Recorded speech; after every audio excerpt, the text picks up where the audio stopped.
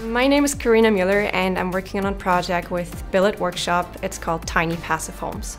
We're trying to develop a house design that is small, affordable and energy efficient, while also encouraging women and people from different backgrounds to join us during the building process. And we're hoping to make these plans available to our community for free.